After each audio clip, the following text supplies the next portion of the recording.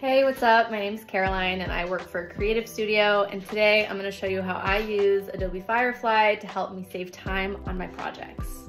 So I just got a request to generate a few different colorway options for a design that my team put together. And I don't have a whole lot of time to do that, so I'm going to go into Adobe Firefly, upload my design, and have it generate some different colorway inspirations for me to execute later on in Illustrator. So as you can see, I have my vector file all ready to go, and from there I'm going to upload it into Adobe Firefly and click on the Recolor vector module on the platform. And from there you can have so much fun playing around with your prompt, so many different color inspirations, and just really getting super experimental with how you want things to look. This is just such a convenient tool because I'm able to play with a lot of different options very quickly.